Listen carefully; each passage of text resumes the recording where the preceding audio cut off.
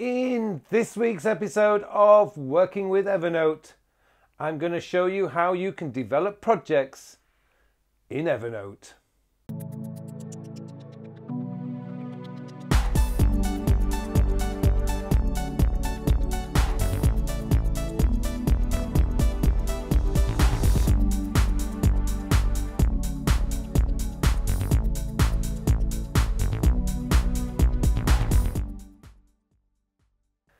Hello and welcome to another episode of Working with Evernote. My name is Pullein, and in this week's episode I have put together an episode that's going to show you how to develop your projects and how to use Evernote to manage your projects. Now, we hear a lot about to-do list managers and note-taking apps and all sorts of various other things, but Evernote has a few little features that can actually help you to focus in on getting your projects completed. And I've created a template that I use when I'm developing many of my projects in Evernote, and I do use it, although I also use, as many of you will know, Todoist, which will help me to manage the tasks that I have in those projects. But you don't actually have to use a to-do list manager in Evernote. You can actually use Evernote as your project manager. It's not perfect, of course, because it's really a note-taking application and you are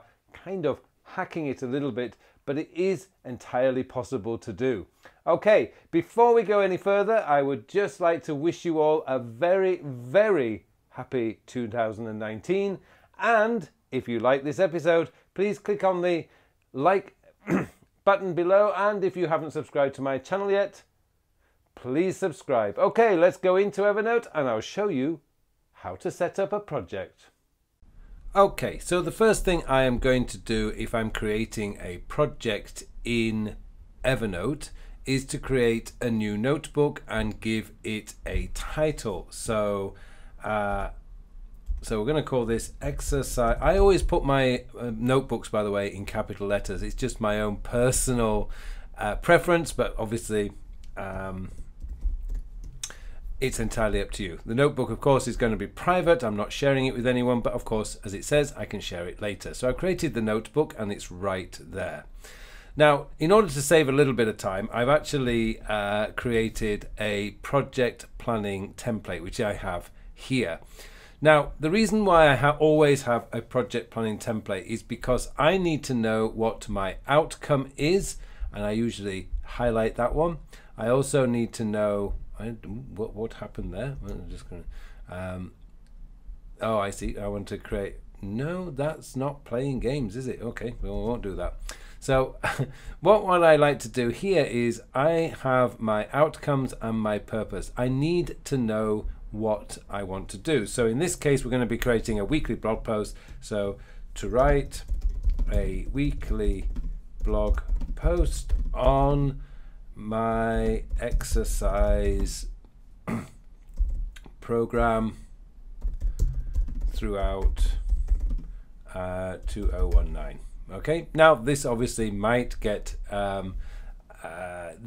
expanded into many more years, but we're just thinking about the next 12 months. Why do I want to do this? To document my experiences of gaining incredible fitness. Now, there's a reason why I'm using the word incredible, because I need to get this. Tony Robbins calls it juicing it up. I call it just makes it more exciting. And it also helps to keep you motivated when you're not feeling in the mood. So to document my experience of gaining incredible fitness in 2019 and to be able to show other people that anyone can go from a couch potato to let's keep it juiced up, shall we? Olympic standard athlete in just 12 months. Now, that's juiced up. That's exciting. That's telling people exactly why you want to do it. And hopefully that's going to keep you motivated throughout the year. And that's the whole point. It's got to keep you motivated.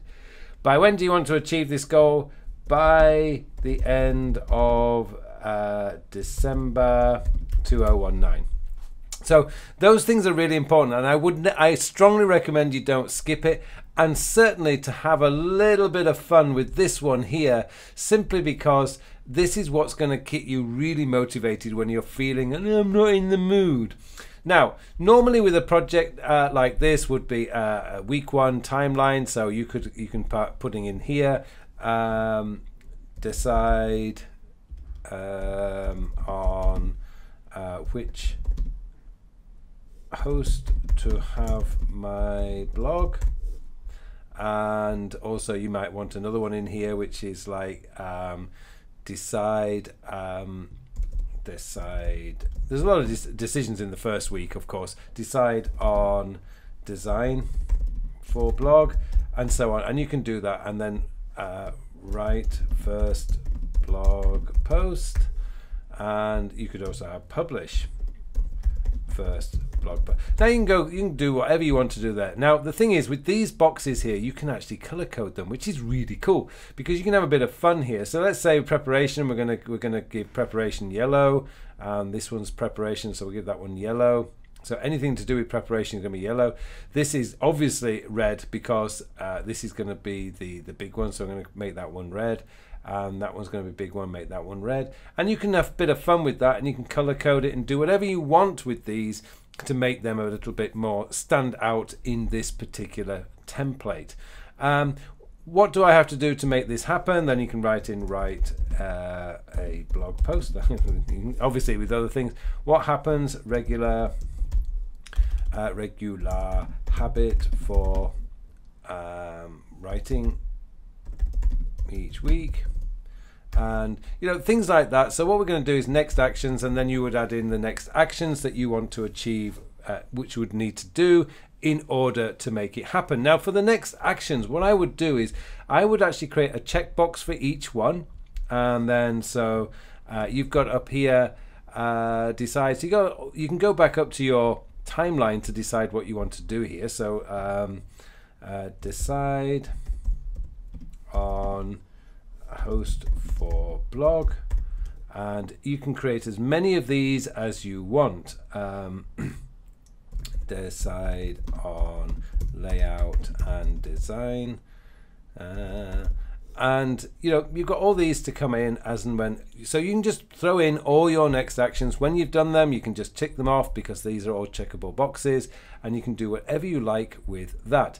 So this would then go into my blog post project, and so where am I exercise blog, so that goes into there, and that is going to become the main part of your blog post. Now the thing about creating a blog post though is you actually need to create ideas. So what you would also do is create a list called blog post ideas, and this is where you would start storing those, so that also can now go into your health and fitness blog. Where are we? And I could never find it. There we go, exercise blog. It's right up at the top. That's why I couldn't find it. So now I can go into my so we've got 2 notes in here, and they're down here. So this is how you would do it. Now the thing is, that's all very good, but how am I going to be reminded of these tasks? So what you would do then is you can create a reminder. So these days with Evernote, they've moved it now, in the latest version of it is moved to this ellipses down here. So you just add reminder, and you can now add a date. So you can't, now the thing is, you can't create a recurring date, which is a shame, but that's okay, because what we'll do is just create a list for tomorrow. That's going to come up now. Now, however way you got this set up, you will get an email tomorrow to remind you to go and look at this note. Now, the thing is, this one is the most important one, because when you're starting a blog, you need to have a long list, at least probably 20 topics that you really want to be writing about. So you would create a reminder for this one. Again, add reminder, and I'm going to add a date, and that again is tomorrow, and that's going to come up tomorrow. Now the thing with Evernote, when you've created reminders, you actually get a list, and they're down here, so you can actually check them off as and when you get here. So you get some really good ways of managing your list if you're wanting to keep all your projects only in Evernote. Now, to be honest, most of you will know I actually use Todoist as well. So I would actually create links to these lists in my Todoist. But for those of you who really want to keep everything in one place, like in your Evernote, then this is one way that you can actually keep it. And the beauty of it is that your reminders are right there. You're not going to get it's not going to get easily forgotten, but it's all there. Now, this particular template, I am going to share it. I'm going to share a blank version of this template, and the link to that template is going to be in the show notes below. But I'm going to give you a warning right now.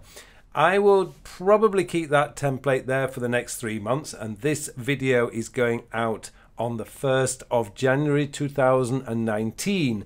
So if you're watching this episode in 2020, I can't promise that this link will still be active. But for those of you who watch this video over the next 6 months, say before end of June 2018, then this template will be there and you can download the template.